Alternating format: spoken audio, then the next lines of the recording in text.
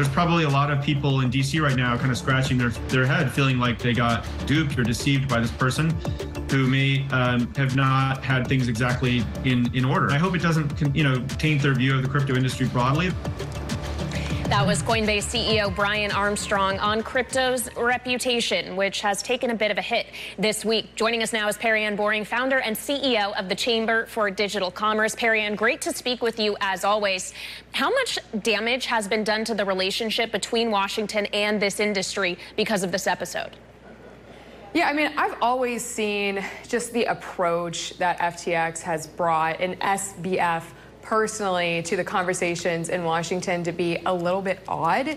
The Chamber of Digital Commerce, we were established in 2014. We were the first organization in the country to advocate for the digital asset and blockchain technology ecosystem. FTX wasn't even established until 5 years later, so they were here much later to the game, and they came out with very aggressive ways to approach policymakers. So there's a lot of goodwill that's been done by our team at the Chamber, by our members at the Chamber who have relationships that supersede the work that SBF has done. I think from a reputational perspective, I think it definitely brings and invigorates the skepticism that we have from regulators and policymakers. But there's an entire industry of people on the ground in Washington educating policymakers about this industry. He is not the face of the industry in Washington, and he never was. And I think that's been misreported. What are you hearing from your members right now, then, Perianne? I'm sure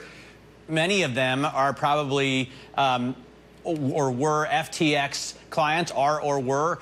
Many of them maybe counterparties to Alameda. What are they telling you? I mean, all of our members who, had potentially had exposure to FTX, everybody's putting out statements right now disclosing publicly if any exposure to FTX, the FTT token, or any of the contagion around this. Most of our members, we haven't seen any kind of big news from that out of our membership so far. This is really more about the customers. So these are retail investors, and that's where the biggest concern is today.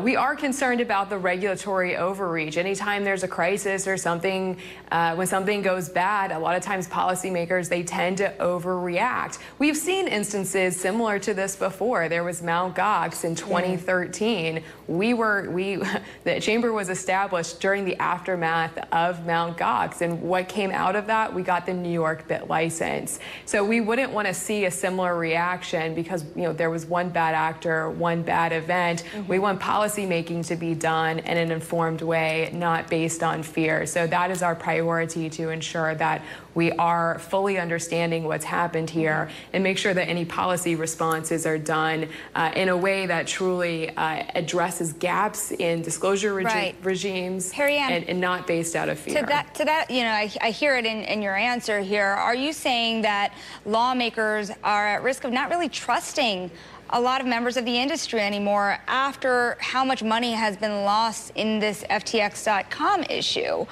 Do you think that some of these changes will face a setback for a while? I mean, has trust been lost? I mean, at the end of the day, this is an overseas entity, right, where this has spurred from. And we just heard from SEC Commissioner Hester Peirce, who really enforced this point, which is this industry has operated in regulatory uncertainty for a long time. We have been clamoring, the Chamber, our members, the industry has been asking for regulatory clarity for years, and that has forced so much activity overseas, and that's really been to the detriment of American investors and particularly retail investors. So it's really important that we have a regulatory framework that's not enforcement focus. This isn't totally, I don't want to place all the blame on the policymakers, because we did have an unusual situation here. And even if we had perfect policy, you can't plan or mitigate against a bad actor in all circumstances. But I do believe if we had taken a more thoughtful approach to policymaking in the U.S., we could have mitigated the response this week. Okay, so let's talk about policymaking then, because as all this crypto chaos was going on, it's almost easy to forget that we had midterm elections here in the U.S. on Tuesday. And of course, we still don't ultimately know what the composition of Congress is going to look like. But how optimistic are you that something bipartisan could get done on crypto legislation in the new Congress?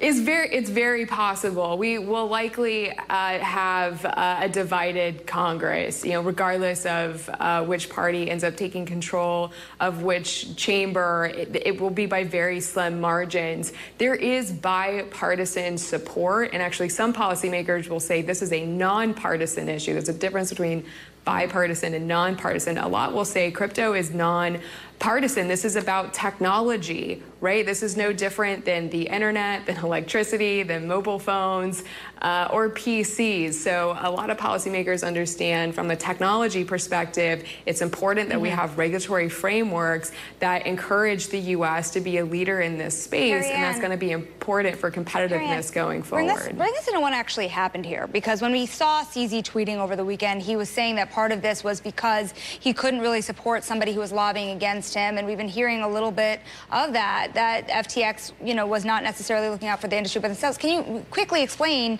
here, less than a minute, sorry about that, but what happened? It does appear that there were some crypto politics at play as well. I mean, you're seeing the same things I'm seeing, but the crypto exchange market has always been very cutthroat and very competitive. Did that play a hand in the unraveling this week? It's very possible. All right, Perianne, we have to leave it there, but thank you so much for joining us. Perianne Boring of the Chamber of Digital Commerce.